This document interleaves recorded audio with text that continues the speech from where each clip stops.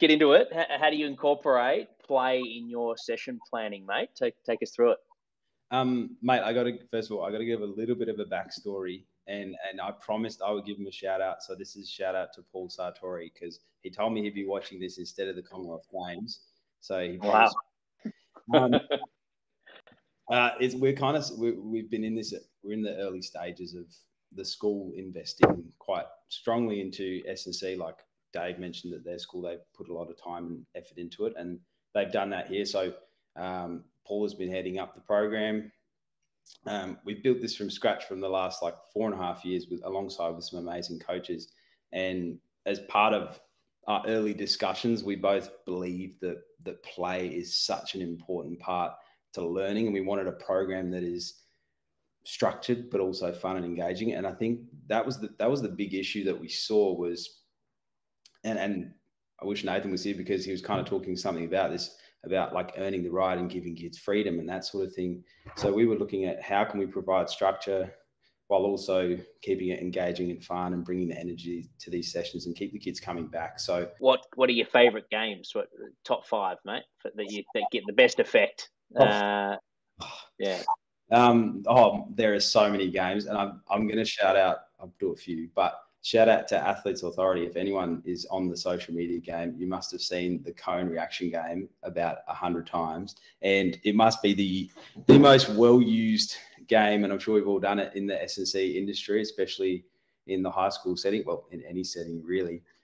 Just an easy and fun way to do it, and then you can manipulate the game as you need and as they do, with adding tennis balls in, adding some jumping variations to it and that kind of thing.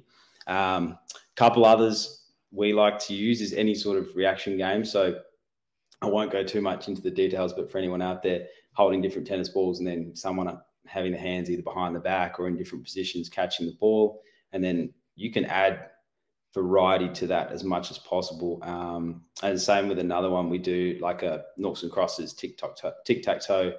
Our version is using cones and the spiky massage balls that we have around, which tend to work well. How do you add some engagement when they are coming in a bit flat? I imagine if a coach has never done that before and they get him doing the tennis balls, potentially it can go the other way where it doesn't quite get the engagement. So what are some tips and tricks that you give to make sure that the players do spark up and bring some energy to a game like that? I think first of all, you have to bring your own energy. I always like to think you have to be the energy in the room sometimes, not all the times, but sometimes you have to be the energy. But adding a competitive element is probably the easiest way to get any of these kids fired up, especially the athletes. So adding that sort of stuff into it. And then you could, like I said, you can vary up the games as much as possible to make it like a challenge, so that if you're dropping the ball from a certain distance and you have to back up a little bit and you're catching it before the second bounce. So you're imagining it's almost like a tennis player playing a drop shot, like reaching in to grab something, that kind of thing. So you're just training another element there. Once the game's done and you've got the energy and the vibes up, what are some of your key focuses when they're now getting to work? Oh, you mean after the games, or? Yeah, after the games.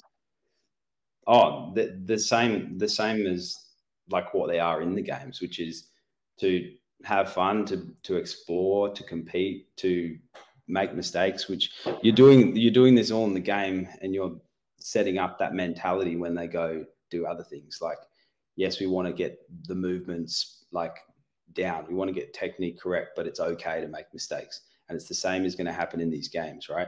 We want to, and in such an environment like a school where often these kids are quite scared to make mistakes, especially if you're in quite a strong academic school where one mistake can make such a big difference in your score at the end of the year. These kids are worried about making mistakes or taking risks, and in a safe environment where you're playing games and you're allowing them to do that in their warm-ups, then they feel confident and they can, do things by themselves a little bit more, and they don't have to be constantly looked after by a coach. And so that's something that we can pass on through the games, then into their sessions. Point did you guys come up with this thinking and started implementing this? How did it come about? I think this was just our general conversations. These are the things you have to do when you're starting, when you're really starting a program from scratch, really, is have these conversations about what you're looking like, what you want the program to look like moving forward, what the vision of the program was. And our vision of the program was we want a space where kids want to come. They feel safe. They feel like they can make mistakes. They can explore. We give them that freedom of choice, like Nathan talked about. We allow them to be creative, and these were all things we wanted. And if we were going to do that, then we want to provide stuff like that in our warm-ups and through our sessions, as well as providing solid strength and conditioning training for the boys as well.